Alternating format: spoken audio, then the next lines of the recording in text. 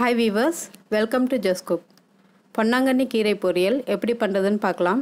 அதுக்கு முன்னாடி ரெண்டு விதமான பொன்னாங்கண்ணி கீரை இருக்குது. ஒன்று வந்துட்டு பிங்க் கலரில் லீவ்ஸ் இருக்கும், அது வந்துட்டு சீமை பொன்னாங்கண்ணின்னு சொல்லுவாங்க. இன்னொன்று வந்துட்டு க்ரீன் கலரில் லீவ்ஸ் இருக்கிறது ஃபுல்லாகவே, அதோடைய ஸ்டெம்மும் க்ரீன் கலரில் தான் இருக்கும்.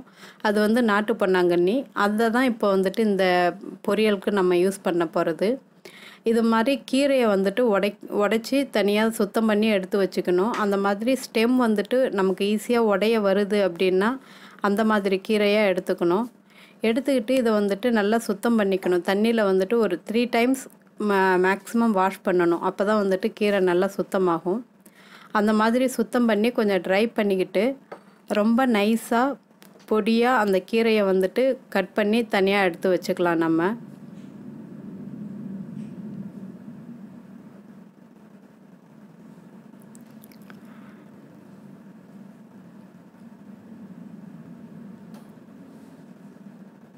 இப்போது கீரையெல்லாம் வந்துட்டு ரொம்ப நைஸாக கட் பண்ணியாச்சு. இப்போ நமக்கு வதக்கும் போதும் வந்துட்டு சீக்கிரமாகவே 1 நிமிஷம் 2 நிமிஷத்துக்குள்ளாரே பொரியல் நமக்கு ரெடி ஆகிடும்.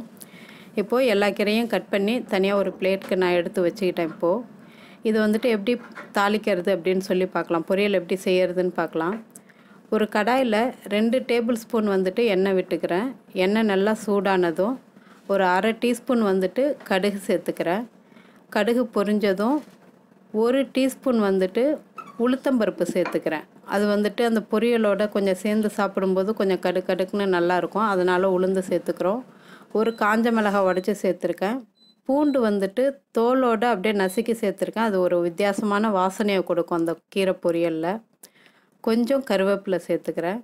இது எல்லாமே நல்லா பொரிஞ்சதும் ஒரு ஸ்மால் சைஸ் பெரிய வெங்காயம் வந்துட்டு கட் பண்ணி நல்லா பொடியாக கட் பண்ணி அதில் சேர்த்துக்கலாம். இப்போ வெங்காயம், பூண்டு, கருவேப்பிலை, உளுந்து இது எல்லாமே வந்துட்டு நல்லா கொஞ்சம் வதங்கி வரணும்.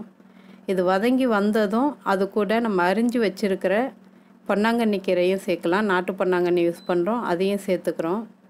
சேர்த்து கரெக்டாக ஒரு ஃபியூ செகண்ட்ஸ் நீங்கள் வதக்கிட்டு அதுக்கு பிறகு உப்பு போடணும். ஏன்னா கீரையோட குவான்டிட்டி பார்த்திங்கன்னா நிறைய இருக்கிற மாதிரி இருக்கும் நமக்கு கட் பண்ணதும். பட் வதங்கிருச்சுன்னா ரொம்ப கம்மியாயிடும். அதனால் 2 நிமிஷம் இப்படி வதக்கிட்டு அதுக்கு பிறகு கொஞ்சமாக உப்பு சேர்த்து பாருங்கள். உப்பு சேர்த்துக்கிட்டு ஒரு ஃபியூ செகண்ட்ஸ் அது அடுப்பில் இருந்தாலே போதும், டக்குன்னு ரெடி ஆகிடும் கீரை. ரொம்ப நேரம் போட்டு வதக்கிட்டு இருக்க வேண்டாம்.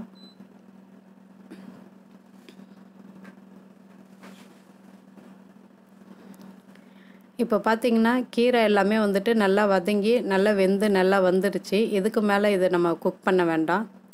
இப்போ வந்துட்டு ஃப்ரெஷ்ஷான தேங்காய் நல்லா துருவி கொஞ்சம் அதிகமாகவே சேர்த்துக்கலாம். கீரை பொரியலுக்கு ரொம்ப நல்லாயிருக்கும். நல்லா சேர்த்து சாப்பிடும்போது கீரையோட தேங்காயும் சேர்த்து சாப்பிடும்போது அடுப்பை ஆஃப் பண்ணிவிட்டு நான் துருவி வச்சுருக்கிற தேங்காயும் சேர்த்து நல்லா கலந்து விடுங்க.